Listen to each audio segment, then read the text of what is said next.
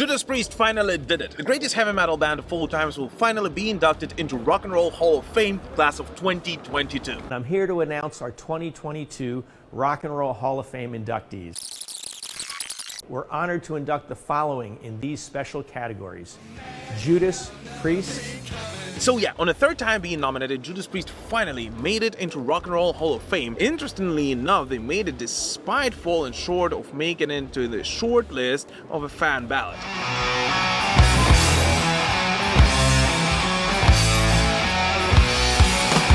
Yet still, that fact makes them one of the few metal bands which are in Rock and Roll Hall of Fame, the other ones being Black Sabbath, Metallica and Deep Purple. Okay, I know Deep Purple isn't technically heavy metal, but it is still one of the greatest bands to ever walk the earth, and therefore I simply wanted to include them in this amazing list. It is also worth pointing out that Judas Priest actually will not be inducted into Rock and Roll Hall of Fame in a performer category, but rather will be awarded a special musical excellence award. And in case you wonder what the flip that is, the award for musical excellence actually is given to artists, musicians, songwriters, producers, whoever it is, who specifically had a tremendous influence and dramatic impact on music overall. Well, yeah, I guess a lot of it is something to do with that. The other two musicians whom you may know who were also given that award are Ringo Starr and Randy Rhoads.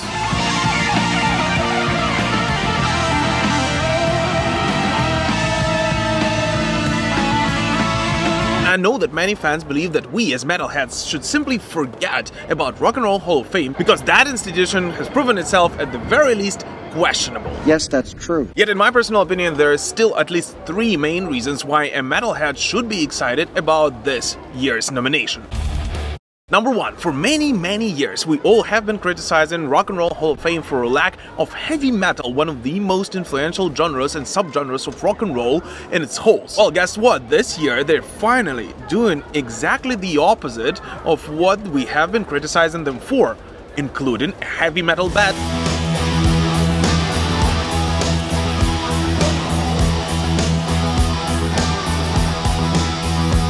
Yet, of course, still among this year's inductees are such artists as Eminem, whose relation to rock and roll is very questionable in my personal understanding of what rock and roll actually is about. What? And at the same time, they are not only inducted in Judas Priest in their holes, but also recognizing the achievement and influence on music overall Judas Priest had as one of the co-founders of heavy metal as a genre. Number two is very simple. The guys were simply very excited about it, and Rob Halford, when commenting on the matter, said that he finally will be able to take a picture with his favorite Dolly Parton.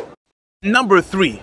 The most important one, which still remains the greatest question and mystery. If we simply take a look at who are the inductees this year, meaning which Judas Priest members Rock and Roll Hall of Fame will be inducted in a class of 2022, we will of course see Rob Halford, Ian Hill, Glenn Tipton, Scott Travis, but also Les Binks and KK Downing. And this is why I personally, and I know many other metalheads, are so excited about Judas Priest finally making it into Rock and Roll Hall of Fame, because now we can speculate whether we will finally see a reunion of KK Downing and the rest of the guys from Judas Priest on stage once again.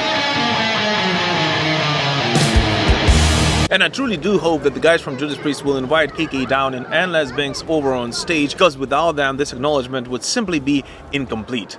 What I also hope about is that the next episode about Judas Priest I will be recording back home, despite it being very beautiful here, of course. Still, I want all of the Russian orcs to either die or simply get away from our country and simply let us be.